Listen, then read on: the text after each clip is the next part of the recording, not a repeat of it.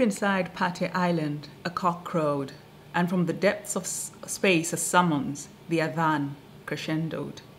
Sea winds tugged at a little girl's lemon green scarf, revealing dense, black, curly hair that blew into her eyes.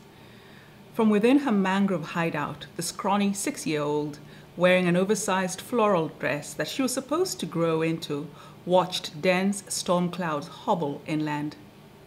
She decided that these were monster steps, a monster whose strides left streaks of pink light on the sky. Seawater lapped at her knees and her bare feet sank into the black sun as she clutched another scrawny being, a dirt-white purring kitten. She was betting that the storm, her monster, would reach land before a passenger-laden dhow, now muddling its way towards the cracked wharf to the right of her. She held her breath. Homecomers, she called all passengers. Wajio. My name is Yvonne Adhiambo OWUOR. I'm from Kenya, and I write.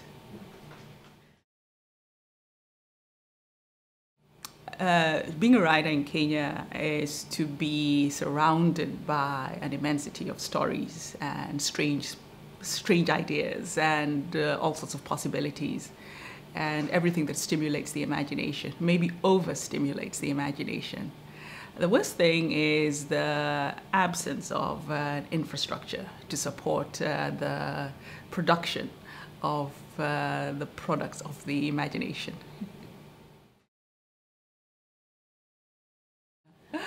It's people. The best thing about Kenya are its people. Yeah. Writing. There's nothing quite like confronting the space, whatever form it takes, whether it's a blank screen, and occupying this, this very small circle, and entering that, using that to enter into the realm of the imagination. And it's an incredible journey into the unknown, and I particularly love that, the unknowingness, but the discovery. So it's like an endless treasure hunt. The challenge, of course, is getting there, avoiding all the other possibilities that the world presents, like, cleaning your room, painting your nails, all those important, necessary things that one does before one actually sits down and gets into the process of creation. But once I'm in there, it's very hard to get out. I would like to resist that. I really would.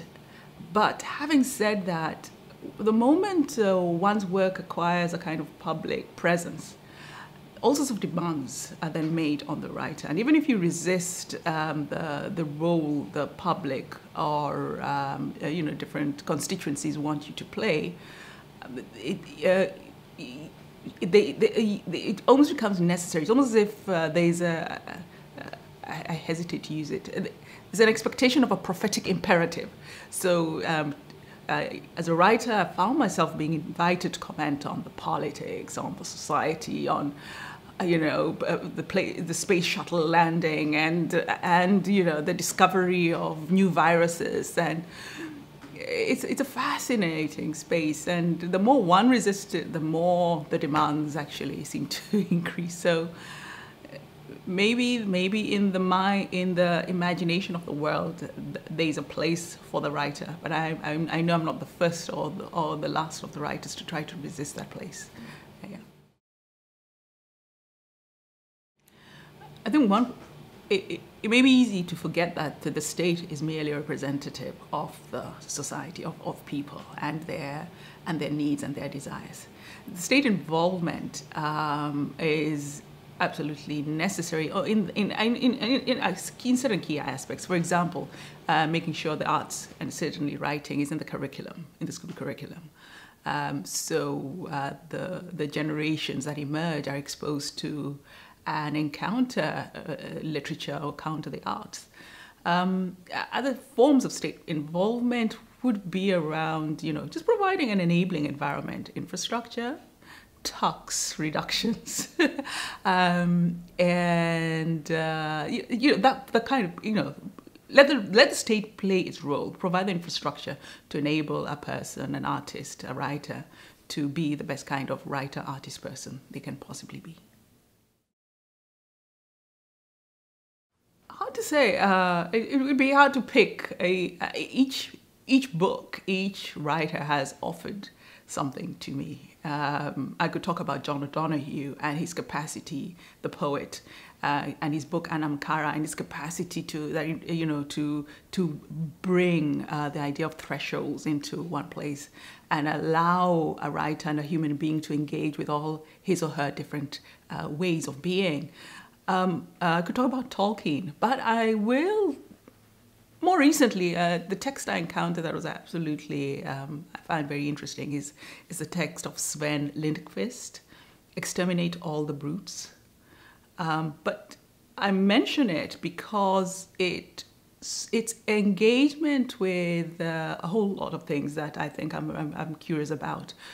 Human pathologies, the way our societies hide our darknesses, how we project our own fears and sorrows and horrors onto others.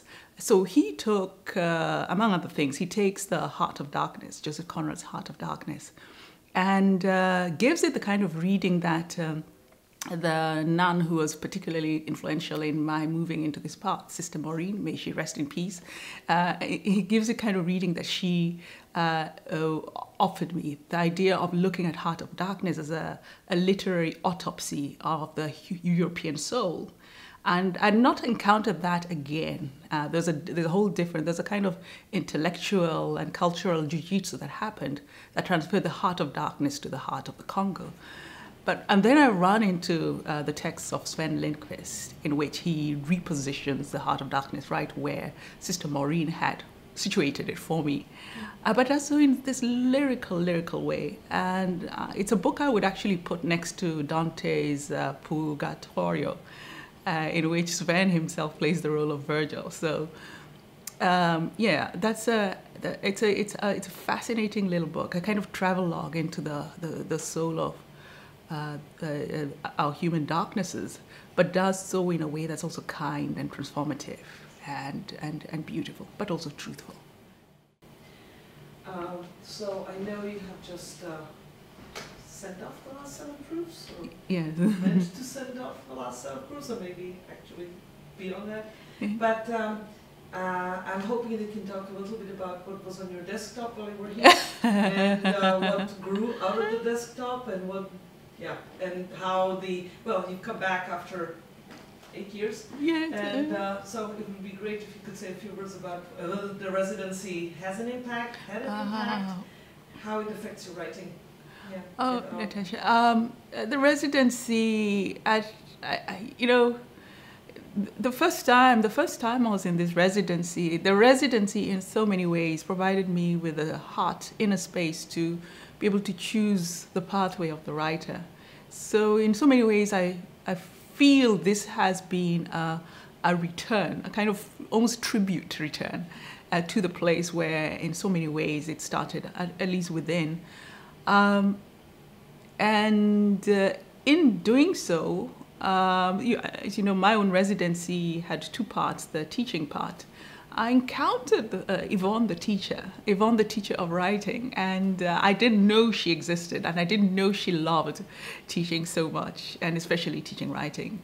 And it's been an incredible revelation, certainly for me, just the sheer universes that have opened into the encounter with that, the pedagogical, the writer as a teacher. So I want to elaborate on that. It's not part of the question, but if you just say a few words about where you taught, because 5 years from now we won't know. And maybe a few words about what you have been working on your lesson. Maybe yes, okay, fine, okay. Well, I've been teaching at Grinnell College, and for the last 6 weeks.